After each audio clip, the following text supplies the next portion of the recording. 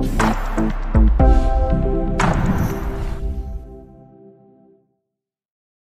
everyone, how are you doing today? I'm back with another video, and in today's video we have an HP Envy X360 laptop. These exact models are M6-AQ105DX. Also, in this video I'm going to show you guys how to open it up and how you can boost up the performance for these ones, because they do come up with a good processor, which is an iCore 7 or iCore 5. But the problem with these laptops is that they are shipped out with a mechanical drive, not an SSD, and the mechanical drive is pretty much a bottleneck towards these processors. So pretty much you're not taking advantage of the processor with a mechanical drive in here. So in order to take the advantage, I would recommend you guys to purchase a good SSDs, not like one of these ones. These are the clients always buy this one because they are really cheap, but I do not recommend this one. I would recommend you guys to grab any Samsung brand or Crucial brand, which are good. But in this video, I'm going to show you guys how to install these SSDs and what's the process. Also, you can, instead of installing a normal SSD like this one, you can install an M.2 SSD, so you can keep your mechanical drive in here as a second storage. The M.2 SSDs, they become just like this. I'll leave the link in the description, and I'm going to show you guys how to install this M.2 SSDs. First thing first, let me declare something, that this process applies for any M6 AQ models. So any AQ model series, this works for you guys too. Alright, first thing first, you want to flip over the laptop upside down. You're going to grab few tools. Tool number one is a screwdriver set. I recommend you guys to grab the UFIXTEK screwdriver set, as they have one of the best beds out there. These are S2 class steel. You're going to be using a Torque number 5 and Phillips number 1. You will need an opening tool. For the opening tool, we're going to be using a guitar pick, a metallic guitar pick, or you can grab the Pro set version of this screwdriver set, which they will include you a proper opening tool and some tweezers. Alright, so what we're gonna do right now, at the bottom here, bottom cover, there should be a rubber legs on the back corner, but this one is already being fall off and they lost it. So you want to grab your opening tool and stick it right under the rubber cover and just lift it up, remove it. It has a little adhesive to it, so grab it and remove them. The front ones you don't need to remove, and this one is already, again, they just lost it, I guess. And now we're going to see one screw in here and one screw right on the other one. We're going to remove these two Phillips square screws.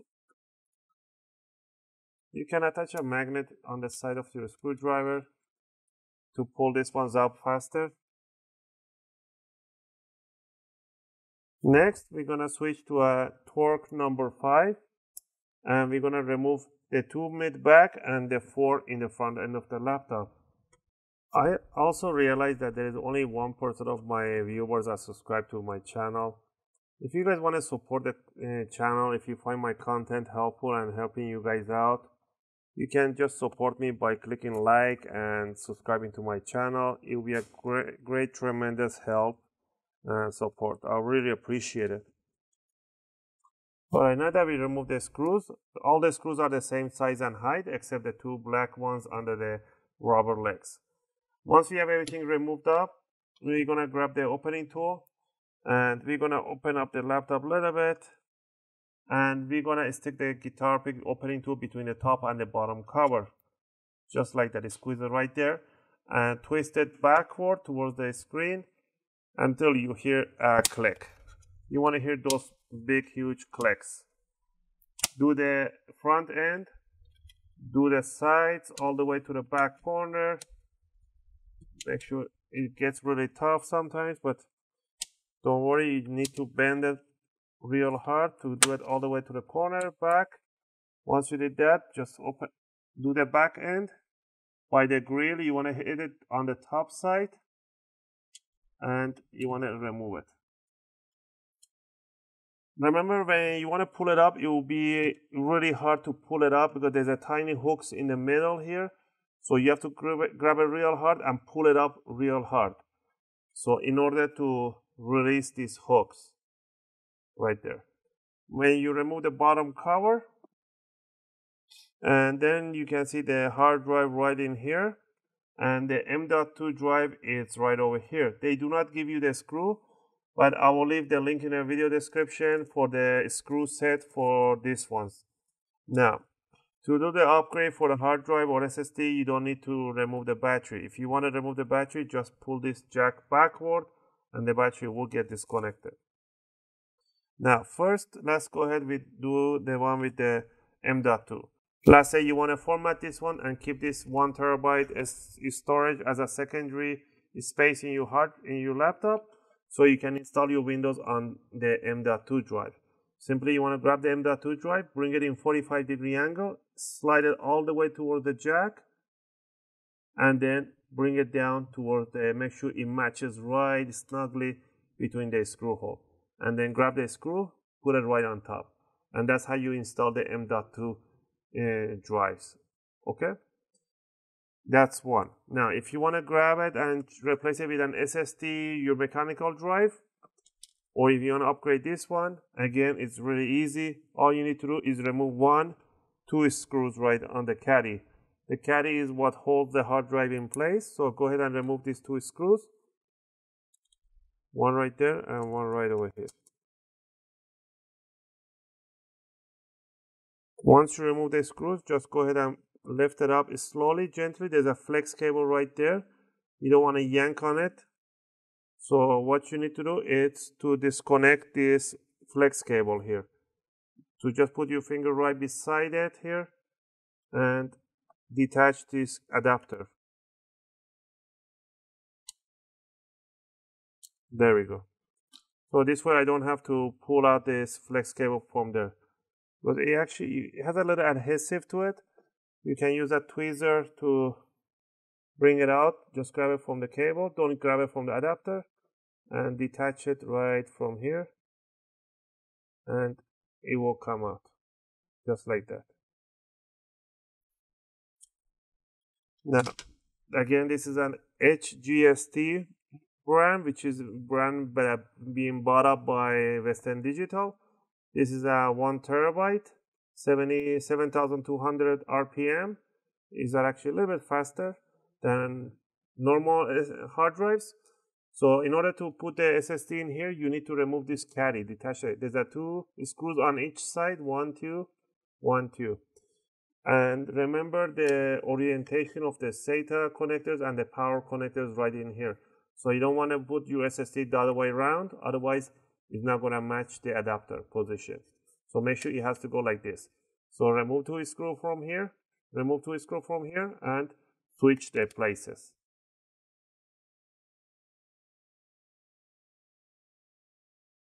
There we go. Now you simply want to grab it out in the same position, put it to one side, and open up your new SSD drive.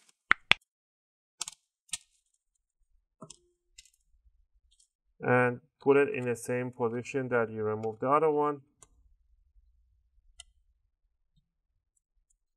And put down the screws for them. The screw holes should match just fine.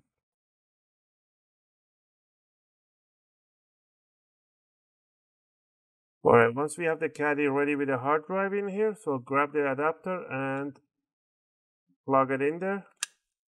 And move it gently to the position.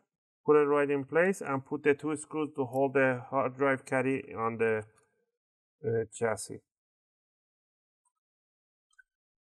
Also remember now that once we turn on the laptop, there's not going to be any operating system. It will tell you a message that there's no boot drive available.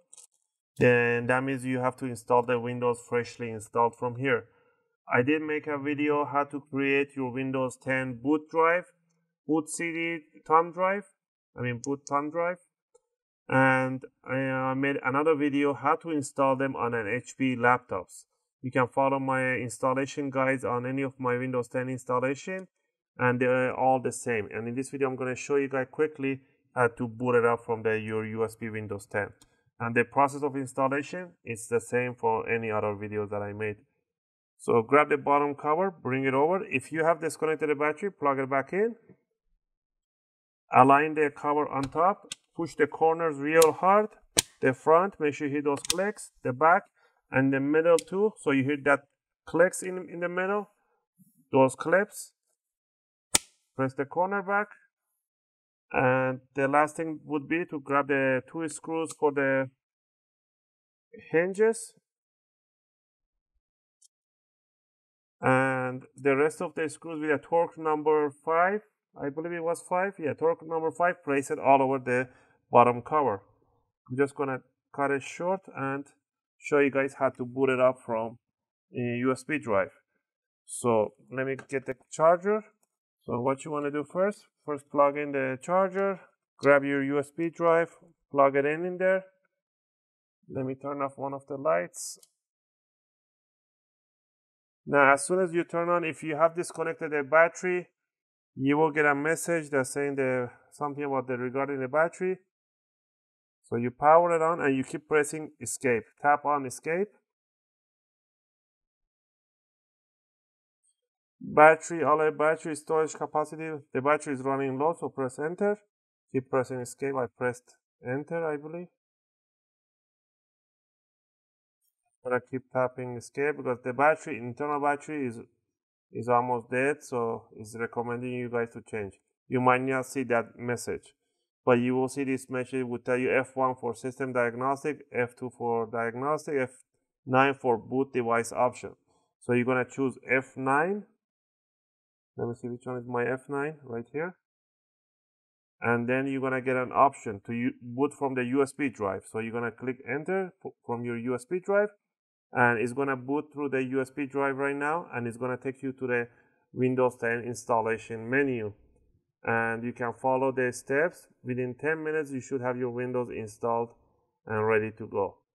So don't worry about it. Now it's gonna start reading the USB. I'm just gonna wait to see the installation principle here. There it is.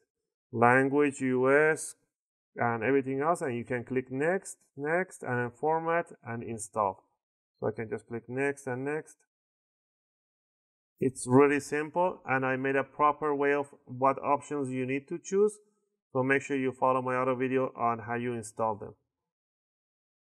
All right, I'm just gonna shut it down, and that's terms and services.